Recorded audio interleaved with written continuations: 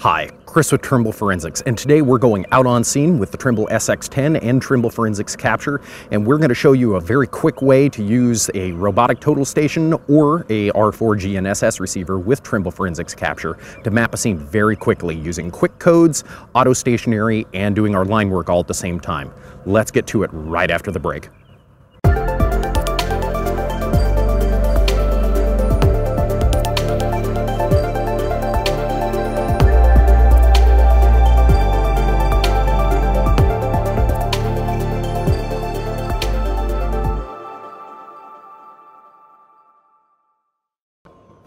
Okay, so I'm setting up my quick codes, and I already have my first one in, which is curb, and it's line 10. What I'm going to do is I'm going to tap and hold on one of the empty ones. And I'm going to set this also as curb. I'm going to have this be line 11. Tap and hold, set this one up, and this is going to be curb. And when I hit the blue tick box, it's going to automatically increment up one line. So this will be line 12.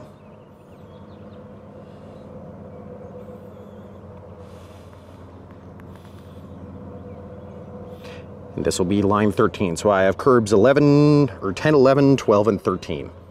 All right, so I'm set to go and I'm ready to start mapping my curb. What I'm going to do is I'm going to press the curb 10 button down at the bottom in my quick codes. And I'm going to move along to where the curve starts. I'm just going to press the curb 10 button. When we zoom in just a little bit, we'll see what it's doing.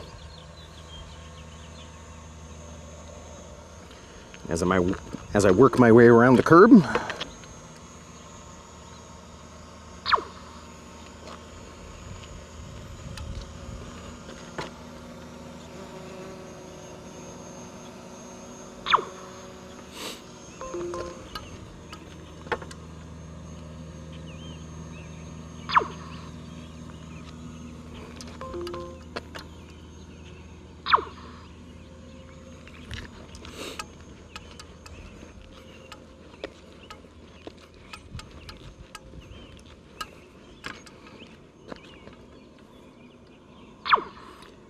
And now when I zoom in, we can see that it's done all of my line work for me.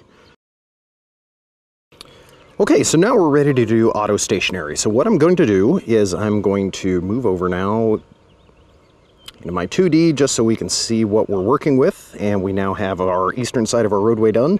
So in our measurement mode, let's move from quick codes over to auto stationary. And this is going to be a curb, this is going to be a line, and I'm just going to start with line 30 because I know line 30 hasn't been used yet. Now when I click play, what I'm going to do is I'm going to hold my data collector and prism very still and very level. And it's going to take a point. Now we're ready to go. So as I begin walking, you'll notice that we have a little red dot down here in the bottom right. And when I stop, that is going to be my level indicator. When it is level, we're going to start a countdown. And as I move around, once I am leveled up, my countdown starts. And I begin working my way around my curb.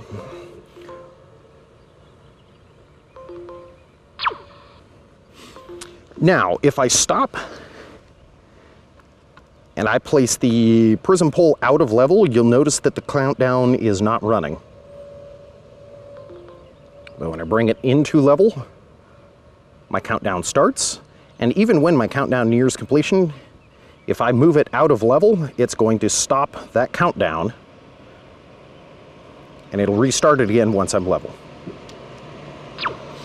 And what this is a check to just make sure that it's level. You're not going to get a bad point here because you're out of level.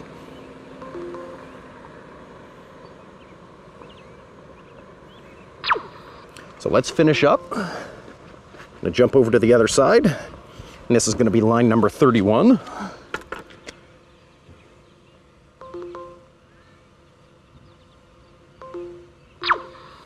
And I'm just going to finish working my way around my curb.